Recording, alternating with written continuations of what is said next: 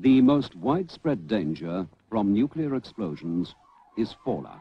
Fallout is dust that is sucked up from the ground by the explosion. Fallout can kill. You can protect yourself and your family. And later on, we will show you what steps to take. This is the cover for Raymond Briggs' graphic novel When the Wind Blows, and I think it's about as perfect as a cover can get. We see an elderly couple stood as though they are posing for a photograph, smiling and happy, but just behind them looms a mushroom cloud from a nuclear bomb, with white flames and black smoke, burning so hot that the window they're looking out of is melting. But despite certain doom, still the couple are smiling. So, are they just very hopeful, or are they incredibly naive? Well, let's join this couple on the brink of nuclear war and take a look into the radioactive horrors of When the Wind Blows. After all, it'll all be over in a flash.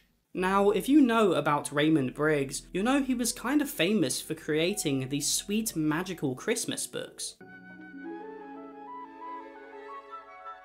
So when he came along and wrote this heartbreaking story of how innocents are affected by nuclear war, it was the last thing which many were expecting. If you were someone who liked The Snowman or any of his other stories, and you saw this, you'd be very surprised with how dark it gets. Now, even though When the Wind Blows was created as a graphic novel, it was later adapted into an animated film, and both are incredible in their own way. Most of the time, the film is essentially a word-for-word copy, but there are a few, sometimes pretty strange, changes that I think make the film stand out as its own masterpiece. Come back, you stupid bitch, and get in the shelter! Very quickly, you realise this isn't your average animated movie, because, well, for one, it doesn't open to animation. When you press play, you might be caught off guard for a second, as we see real-life footage of the military assembling in the streets of 1980s Britain, among threats of incoming nuclear war. So, what's going on? Have I put in the wrong movie? Well, no. The sleazy DVD salesman behind the pub has in fact not ripped you off. When the Wind Blows is multimedia, meaning some things are 2D animated like the characters and the landscape, some things are 3D stop motion models like the house and the objects within, and some moments like the opening use real life footage. It's a way of reminding you that even though this is an animation and at the end of the day a fictional story, stuff like this has happened and very easily could happen. Nuclear war is a very real threat, and so When the Wind Blows always has one foot in reality. It doesn't let you get lost in the fantasy of 2D animation for too long. This opening footage is dark and grainy. Things are far from calm, as the low rumbling of engines seamlessly transitions to a song from the late great David Bowie, named When the Wind Blows. That's the name of the movie, a song made specifically for this film, and this song perfectly foreshadows the story which is about to take place. It's a song about hope in times of hardship, from the perspective of a loved one who's passed away, or is at least on the brink of death, saying his peace and goodbyes, opening with "Don't be down, it's all in the past." The song then gets darker, with Bowie singing about how he's never felt the sun, and his dread for when the wind blows. The language starts off hopeful in the first verse, but by the time the second comes around, the wording is much darker. Bowie talking of savage wounds, anger, spitting and taunting, and ending on the inevitable, no matter what. And although we're only at the beginning of the story, and this song holds little meaning at this moment, as the film progresses, its relevance becomes morbidly clear, like the mention of the hidden sun, likely blocked out by toxic clouds, or his fear of the wind because of the radiation it carries along the land. As the song plays out, the darker, anxious footage of the military turns out to be from a newspaper, which our lead fella, James, is having a little scroll through. The film has finally transitioned into the animation we expect, and it's all a bit more peaceful, at least for now. As he returns home on the bus, we get a good look at the beautiful British countryside. We see a young couple joking around with each other, having a nice time. Everything about this first act feels like a fairy tale. They want to paint this picturesque world full of life and colour, so it's as devastating as possible when it all gets taken away. And it's the same with this man's home, a cute cottage painted in many colours to make it feel as vibrant as possible. When he arrives back, we meet his wife, Hilda. Hello, dear. Hello, love. Who also goes by Dux. This couple clearly care a lot for each other and have been together for many years. They do jab and moan at each other, but it's not in a malicious way, it's more of a, oh you, what are you like sort of way. You're not going to ruin the paintwork, James. Oh, don't worry. I can soon touch it up after the bomb's gone off. Life is good for them, but just like the opening clips from the newspaper, signs of incoming war begin to bleed into this fairy tale. The international situation is deteriorating rapidly, and that war could break out at any time in the next 2 or 3 days. Now, the importance of war in the graphic novel is shown by setting up patterns and then breaking them. The whole book has a pretty similar look. Small square panels side by side, usually around 30 a page, and the speech bubbles are contained within these squares. But when the radio announces that war is likely coming soon, the speech bubble cuts out of this box and into the white space. It draws your eyes to the words and makes them feel more important. And when they cut away to the nuclear bombs, submarines and planes off in the distance, they take up the entire page, not a speck of white. It really makes this couple feel insignificant in the grand scheme of war. Another sausage, dear? Now, if you heard that a nuke might be dropping down in your country over the next few days, I assume you might panic just a little bit. But our couple seem oddly calm given the situation. After all, it'll all be over in a flash. Obviously, there's always threats of nukes being tossed around, so I feel like we're almost used to it at this point. But here, this isn't just warnings. We've seen the military assembling, and the public are being told to prepare. People are panic buying. There's no bread, Dux. Sold out. There seems to be some sort of panic purchasing. But you see, our couple have a special tool which will see them through any trouble that a pesky nuke may cause. And that tool is government advice. A few years before the graphic novel was released, the British government rolled out the Survive and Protect scheme, which contained a guidebook as well as instructional videos on how to best prepare yourself for a nuclear strike. You can protect yourself and your family. And later on, we will show you what steps to take. As well as surviving the fallout and nuclear winter which follows. And whilst we see nothing of the instructional videos in the story, the visual style of the film is heavily inspired by these videos. They both use a 3D model house combined with simple looking characters. And if you look at the objects within their home, like the bottles of water, food, and wooden doors, some of these shots are identical. It feels like the couple are living inside one of these instructional videos. And the husband's approach to the government advice in the form of these guidebooks is one of the more interesting parts of the story. He has complete faith in them. You're not saying we've got to stay in that thing for 2 weeks. Well, yes, dear. Ours not the reason why. Now, we must do the correct thing. Even when the advice is questionable and contradictory. If there is no solid cover, lie flat in a ditch or a hole and cover your head, face and hands as fast as you can with some of your clothes. I think it's kind of a blend of patriotism and trust in his country, as well as a defense mechanism. In a survival situation, you want to believe that those in charge are going to have it all under control, tell you what to do step by step, and if you follow these instructions, that everything will be fine. After all, the couple have survived World War II, and the instructions and government advice helped get them through then, so it's no surprise they feel this way. Churchill, Roosevelt, and Stalin. But this is a different kind of war, one which no kind of guide will help truly prepare you for, and the advice hasn't had time to catch up with the advancements in weapons technology. The guidebook seems more like a tool to help ease the public's concerns rather than actual advice. You can follow every word in this book and it'll still be a half measure. There's actually an article by the Daily Mail discussing these guidebooks and how experts have claimed that they were insufficient. One reason being, people won't stay inside for long enough. They'll want to leave. You must not go outside until it is absolutely safe. It tells them to take the doors off their house to construct a refuge with. The kind of refuge that might help with a shell bomb and might just protect you from the shockwave of a nuke, but will do nothing to protect you from the radiation that follows. It's clearly outdated, but the couple believe it'll be enough. And the reason the couple are still thinking in terms of outdated warfare is due to their past experiences. There's a scene where the two recall their time during World War II, when both of them were just young children, and they seem to have actually enjoyed their time during the war, because, well, they survived, but also they had fun in their shelters. It's funny to think there's no shelters this time.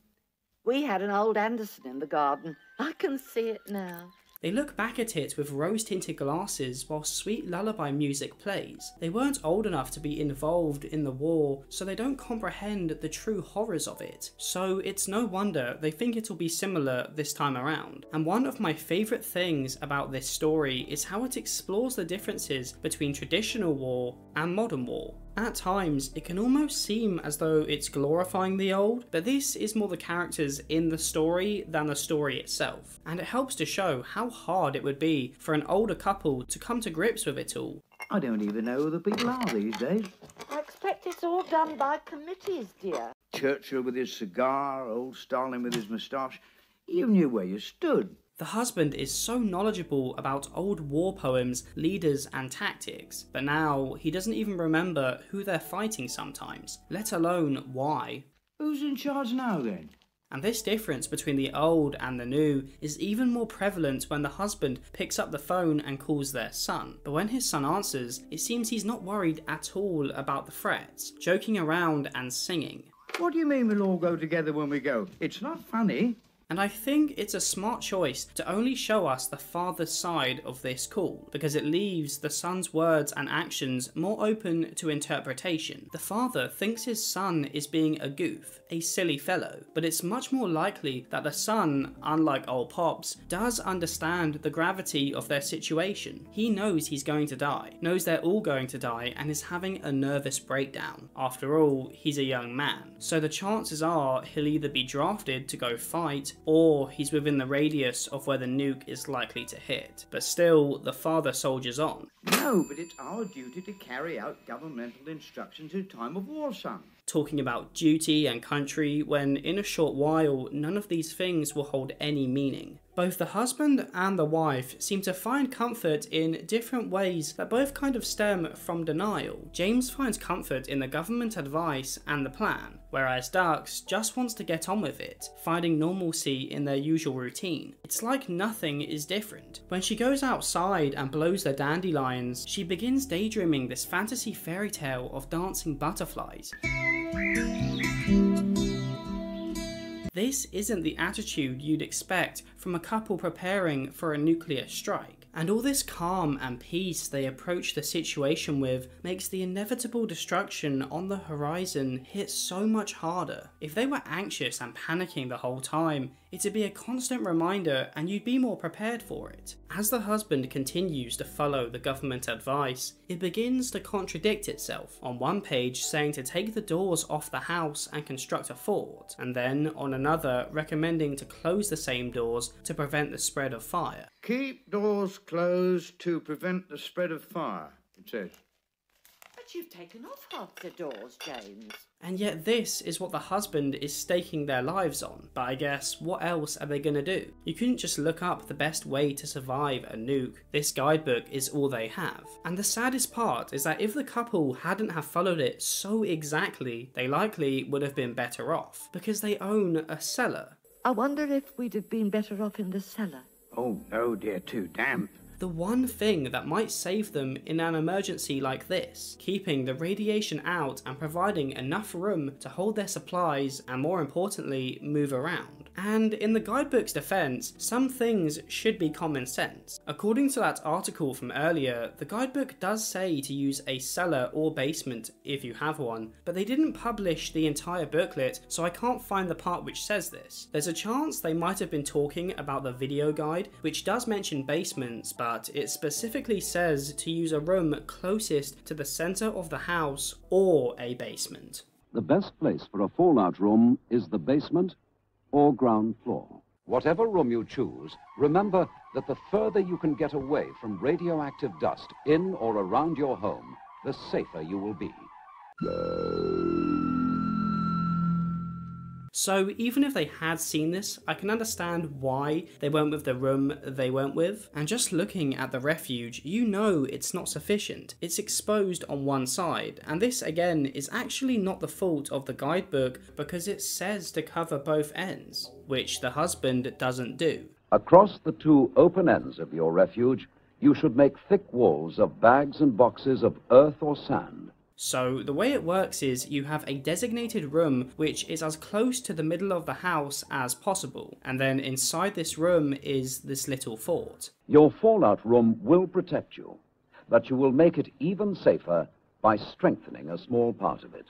This part will be your inner refuge during the worst of the attack. And I love the framing change as soon as they step inside the tiny and claustrophobic space. The pair are cut off on all sides, taking up the entire screen with no room to stretch out. It's hardly the place you want to spend 2 weeks, which was one of the main criticisms brought up in that article from earlier. As the couple finish up their preparations, the husband prances around the living room, acting out exactly how he thinks the war is gonna go. Innumerate Russian hordes will sweep across the plains of Central Europe. One man, one vote. And women too nowadays, of course. Progressive king. And whilst there are ups and downs, back and forths, ultimately he has complete faith it'll end well for them. And it tells you a lot about his idea of war. It's all strategy, calculated decisions, battles for territory. But a nuclear bomb involves none of these things. There are no territory battles because afterwards there's no territory left. But none of this seems to have settled in. The whole time they're planning out what they'll do if a bomb does come, it sounds like they're planning a picnic, sipping down tea whilst reading off a massive list of items they need. But despite it not being on the list, the husband remembers something about paper bags. He believes they need them, but he can't remember what for. I wonder if it's true about the paper bags. Or is it a joke? His best guess is to deflect the heat, an extra layer of protection against the blast, but more on this later on, because finally it happens. The radio announces that an enemy missile strike has been launched on the country and they have just 3 minutes until impact. And the husband really took me off guard here. Come back, you stupid bitch, and get in the shelter! Keep in mind, up until this point, he's been so passive and calm, and I gotta be honest, I let out a cheeky chuckle. But this outburst is really the moment it turns from this ideal fairy tale countryside couple to the more serious tone throughout the rest of the film. And the last words before impact are, "The cake will be burned!" It's so ironic because, well, everything's about to burn. People, trees, livestock, half the country is about to be set ablaze, and still the cake is all that matters. It shows how personal this story is. Most nuclear disaster movies focus on the chaos, the survival, the panic, the incomprehensible scale of destruction. But when the wind blows is small scale, and so the metaphor of the cake is so much more fitting. As the radio gives off more advice that ultimately won't make much difference, the couple fall silent and we get some calm still shots of the peaceful home and countryside. One last little glimpse of what's about to be lost, and this is probably my favourite sequence in the film. The way they show the impact of the nuke is so well done. A quick white flash before an overwhelming cloud of pure black approaches on the horizon, and with each second that passes, the colour is drained from the landscape, from green to black and white to sepia until the screen looks muddy and stained. The animation is sketched in a hurry with little consistency. It's chaotic and full of energy. You can almost feel the heat in the air of this sequence, and the sound design is incredible. It sounds like an aircraft flying overhead looped over and over whilst drums bang rapidly. It's all so overwhelming, and that line, "the cake will be burned," plays again, but now it's distorted. even the audio is falling apart. And then the shockwave reaches our cute little couple. And this is where the house being a real model didn't just look interesting, but helped to elevate the story. It feels like you can reach out and grab everything in their home, like you can step foot in it. So the devastation of the shockwave has so much more impact because you can see every single detail in the destruction. Because of the heat, all the colour is now gone. It's so far from how it looked in the beginning. They've had all these years together, even surviving through the war as children, going on to have a happy life, only for it all to be taken away in just 3 minutes. Now, the blast in the book plays out a bit differently. For one, he doesn't call his wife a bitch. You stupid bitch, and get in the shelter! He calls her a fool. And the last haunting line of "the cake will be burnt" is the same, but instead of focusing on the destruction of the town and countryside around them, you only see it from their perspective. And even though I enjoy how the film approached this, I think keeping the reader in the dark is the better choice, because it means that throughout the rest of the story, as the pair are cut off and fending for themselves, wondering where everyone is, we are wondering with them. Of course, our best guess is probably that everyone is dead, but because in the comic we don't actually see it, it's easier to feel a fraction of the hope that the couple have, their mindset that everything is fine and continuing as normal. So how do they show it? At the moment of the strike, you turn the page and see a blast of white with hints of pink around the edges. You see, nuclear explosions are many times brighter than the sun. Turn the page again and we see what is probably my favourite page in the novel. The blast from the previous page looks like it's carrying over, and you get this gradient from the white to blood red layered over the same panel of the couple hiding in their shelter, repeated over and over. And the closer to the blast, the more distorted and warped the panel is from the heat, as though the blast is washing over them. And then the next page, this blood red fades back to the white background we're used to, as the heat subsides and the panels go back to their usual shape. By the end, things seem to be back to normal, and this is the same for the husband's mindset. The shelter stood up well, didn't it? I constructed it in compliance with governmental specifications. He's back to hopeful and calm after his bitch yelling outburst. You stupid bitch! I mean, now the blast is over and they're alive, everything should go back to how it was, right? Ha! Wrong! Shut up! The blast is just the beginning, and now the real horrors are about to begin. The most widespread danger from nuclear explosions is fallout. You must not go outside until it is absolutely safe. From this point on, it really does feel like a different movie. Their once colourful house is trashed, burnt and covered in rubble. It's a constant reminder of the dire situation they're now in, because from their attitude, you wouldn't be able to tell it. Any ketchup, dear? When the medics get through, they'll probably just spray us with some antidote, give us a couple of pills, and in no time, we'll be as right as rain. Now, if you've seen HBO's Chernobyl or are familiar with the depressing side of YouTube, you'll know the effects of radiation poisoning and have an idea of how it works. In 3 days to 3 weeks, you're dead. Granted, Chernobyl was a nuclear power plant disaster that was continuously emitting radiation, which is different from a nuclear bomb where it's one big release that then reduces over time. But the devastating effects of the radiation are the same. After the explosion, the radiation is in the air and is then carried by the wind and rain. Hence the title and the grim nature of the opening song. When the wind blows is your worst nightmare. You want the poison rain to be carried elsewhere, or remain in the site of the explosion as the radiation contaminates everything it passes. Those who are killed by the initial blast really are the lucky ones, and I think there's very few things more terrifying than radiation, because, well, for one, it's real. This can happen and has happened. As of recording, there are estimated to be around 12,500 nuclear warheads out there just chilling. Good morning, Glenn! And And also, you can't see it. You could have been exposed to it and not even know. So your death sentence is already signed and you might not even realise it for days to come. And even if you manage to survive, the chances of suffering some nasty complications later in life are very likely.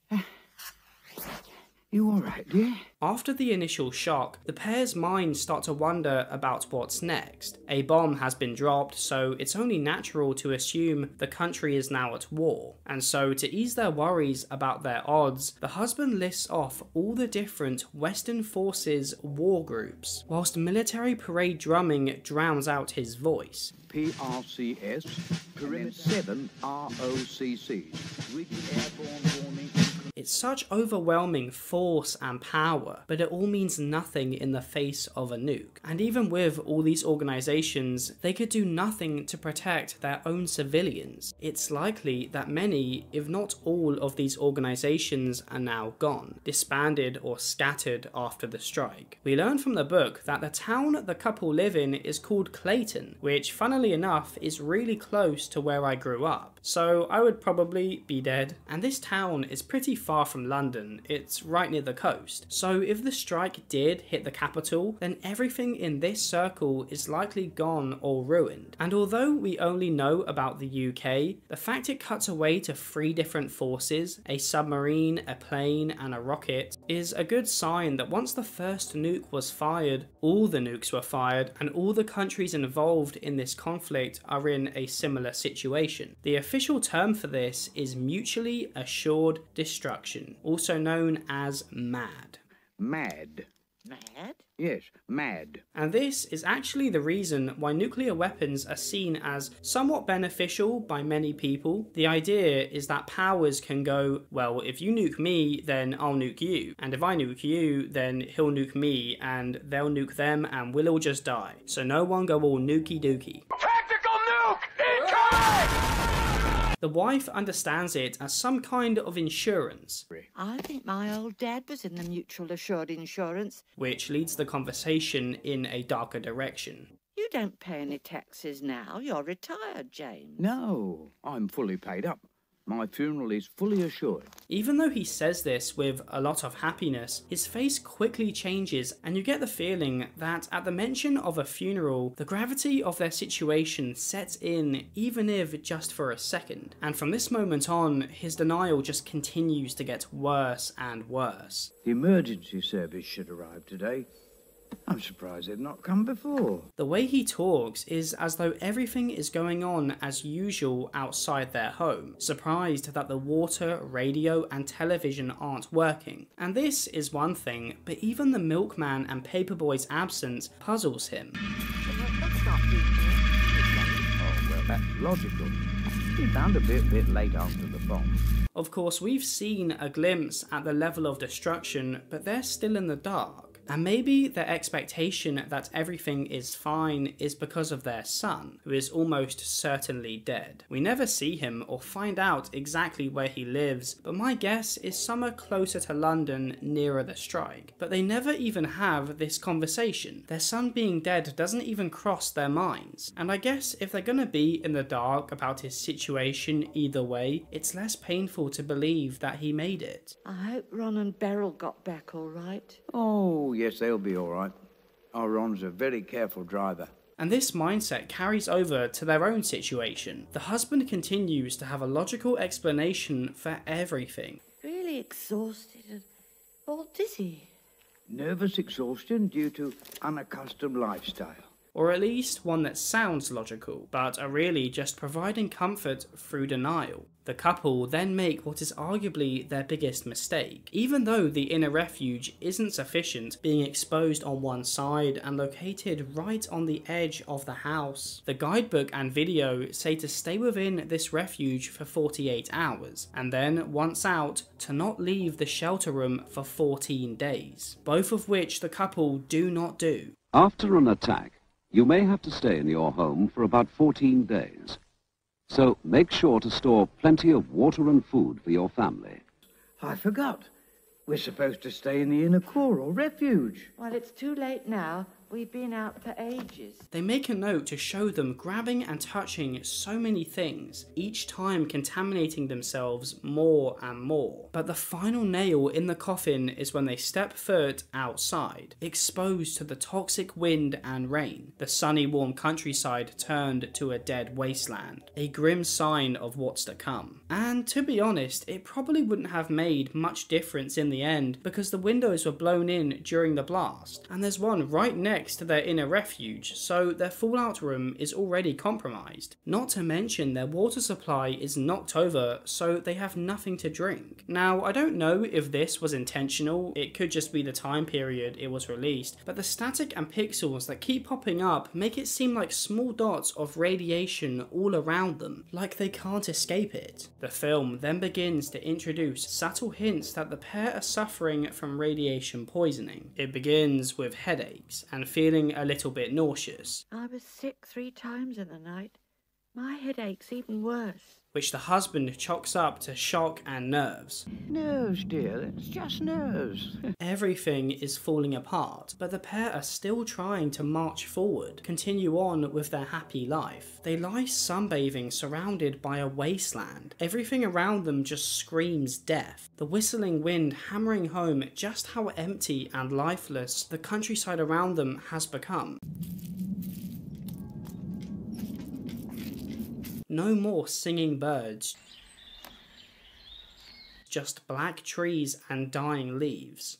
Still, it'll be lovely in the spring. It is spring, dear. Things just go from worse to worser. Even if there was a minuscule chance of survival, it's snuffed out when it begins to rain. The husband sees it as salvation, as now they have something to drink. Rain! Yes! We can save it. When in reality, it's the complete opposite. The same wind which has always been there in the background has blown the radiation directly to them. They are the unlucky ones. And this sequence, as great as it is actually quite different in the graphic novel, where instead of the landscape being just miserable, it's actually a sunny day. And so that naivety is a bit more believable. I mean, the page is quite bright and warm, apart from that deadly purple cloud, just a small smudge of darkness on the horizon. But I can understand why it was changed from sunny to cloudy, because after the nuke strike, every scene is dark and colourless. So there's a case to be made that the way it's shown in the graphic novel clashes with the feeling that everything is dead and destroyed. But to be honest, I quite like them both, and I'm glad the film took a different approach. Now they've drunk the rainwater, it's not long until the inevitable happens. Their character designs begin to shift, and just a few simple changes turn what was once such a friendly design into something so hard to look at. Before, how do I put this? They're quite dumpy. God damn, little mama. You thick as hell, know what I'm saying? And then, as the radiation poisoning gets worse, subtle red patches appear around their eyes, and their once plump cheeks become gaunt. And a detail I really like is how the screen begins to pulse and vibrate, kinda like your vision coming in and out of focus very quickly. It's disorientating. The pair are beginning to hallucinate as their eyes and other organs begin to fail. And even when the sores begin to appear, the husband still has an answer for everything. Various veins. That's what that is. That's nothing to worry about. Still fully confident that the guidebook will see them through and the government will come save them. The emergency services will have sprung into action the first alarm signal. And I know I've talked a lot about their naivety throughout this video, but there is something beautifully morbid and kind of respectable about their positivity. Once they've drunk the rainwater and stood in the toxic fog, their death has already pretty much been set in stone. And it's not exactly a nice way to go. So the fact they stay so hopeful, despite their bodies literally decaying and their home being destroyed, is kind of sweet. You know, what's happened has happened. If they're gonna die anyway, I guess it's better to go out with a smile, and at least they have each other. They're still cracking jokes and acting just as they did before the strike. What, old sponge? Miss a day's trade? Oh, not him. He'd rather die. They never changed their personality throughout this entire story, even when staring in the face of death. Yes, they could have spent more time researching and preparing, and the right decisions may have led to their survival, but they're not those kind of people. They're trusting and patriotic right until the end. Whether they know they're dying or not, the fact they never give up hope is why you're rooting so much for these characters, and why it's so much more tragic to see what happens to them. And it's believed the couple are based off the author's parents, so I don't think he'd write a whole graphic novel just about how naive they are. Even though that's a part of the story, I don't think it's the point. It's not supposed to be a criticism of this elderly couple who make a few mistakes. It's a criticism of those in power for failing to provide sufficient advice, but more so for even getting to the point of nuclear war in the first place. Almost as if to say, these nuclear weapons won't just hurt these government leaders and officials who go back and forth, but also everyday people, most of which are so disconnected from the tensions and conflict that they don't even know what they're dying for. They're the enemy. Oh, yes. I keep forgetting. Now, this is probably a good time to mention that there's actually a theory which points towards the husband being aware of what's happening to them, but acting like everything's fine because he doesn't want to scare ducks, letting her go out peacefully. After all, he is quite knowledgeable on nuclear warfare and war in general. He talks about megatons and the different scales of nuclear weapons, megadeath and the number of casualties. So many millions of people dead per bang. Any ketchup, dear? He knows of Hiroshima and fallout, and has a vague recollection of people dying days after the explosion, but he can't remember what of. And whilst this theory definitely has legs, there's a lot of stuff which I think goes against it. For one, it's his idea to drink the rainwater, his idea to use the living room as a fallout room on the edge of the house rather than the cellar, and I don't think he would have been so relaxed had he known the gravity of their situation. But it's interesting to think about. If this is true, I think the moment he makes his decision would be right here. Let's have a walk round the garden, dear. I've just read it's only 48 hours in the inner core of refuge, not 14 days. You see, they've already left the fallout room and exposed themselves to the radiation, so there's a chance that he has read further into the booklet or remembered what happened to the poor souls of Hiroshima and knows what's coming next, and just doesn't want to spend the little time they have left cramped into a tight refuge. But if I'm really being honest with myself, I think it's more theory than fact. But still, let me know whether you think he knows or not. By this point in the graphic novel, almost all colour has drained from the page. It's as though the ink on the page has decayed and melted away, exposing the white behind the panels. And this drawing of James, I think, perfectly sums up his character with a single image, singing a jolly song about smiling, arms outstretched with a big grin on his face, but pale with blood dripping from his mouth. So clearly near the end, but still looking on the bright side. Now, remember those paper bags from earlier? Well, the wife suggests they get back inside them. Shall we get into those paper bags again? In case another bomb goes off while they're asleep. Because remember, they still believe the bags are for extra protection from the blast, even though they're so thin you can rip them with your fingers. Really, what he'd struggled to remember earlier on is how you were recommended to use whatever you could to cover the deceased, and a very common household item which would do the job is potato sacks. If anyone dies while you are kept in your fallout room, move the body to another room in the house. Label the body with name and address, and cover it as tightly as possible in polythene, paper, sheets, or blankets. Like a makeshift body bag. Same goes for the medical and ID cards on the list. The reason you want to keep these nearby is because if you're injured, it's useful to know your medical status, and if you're dead, they want to be able to ID you. I've got the box with our medical cards and birth certificates, haven't you? The pair then climb into these sacks, showing how they're already dead, essentially walking, talking corpses, still laughing away. Now you know what it feels like to be a potato. Still completely unaware of the context of what they're doing, still following the government's instructions up until the end without even realising it. Powers that be will get to us in the end.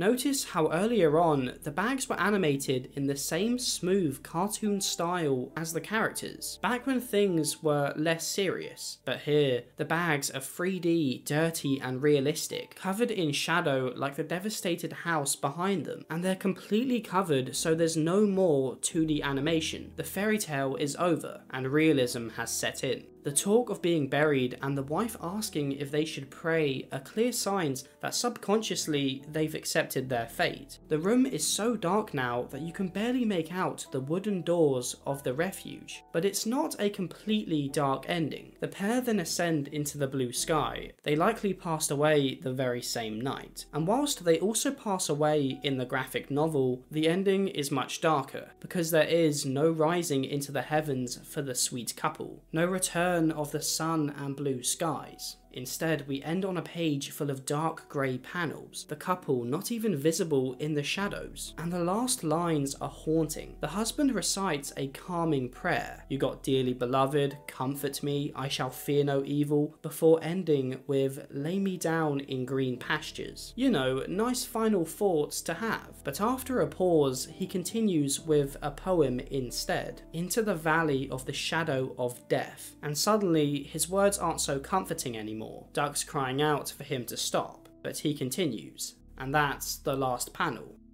Now, these last two lines are from a poem called The Charge of the Light Brigade, and despite being written in the 1840s, it has many similarities to When the Wind Blows. The poem pays tribute to a group of British soldiers who obeyed their commander's instructions to attack Russian troops, but unfortunately their orders were misinterpreted and the men were sent in the wrong direction, resulting in a massacre. It's a poem about following those in charge no matter what, even if it leads to your own death. And even though it focuses on the vague instructions and failings of those in charge, the takeaway is the bravery of those following the orders instead. And it's likely a coincidence, but I do find it quite interesting that it happens to be about a British and Russian conflict. But whilst that battle and that war ultimately had a winner, here no side is victorious. But even so, in both cases, there is a devastating loss of life which could have been avoided. With the way that When the Wind Blows is presented, it's easy to get lost in all the decisions and guidebooks and think the chances of survival come down to the couple, but really, they were dead the moment the first faceless man pressed a button somewhere far off in the distance. And we assume it's the Russians who have killed the couple, but who knows? It's mutually assured destruction. We can't know for sure which country fired first in the terrifying standoff that is nuclear war. Thank you so much for watching. If you made it to this part in the video, you have no idea how much that means to little old me. We recently hit 20,000 subscribers. That is honestly insane. Let me know in the comments what I should cover next. And as always, thank you, I love you, goodbye.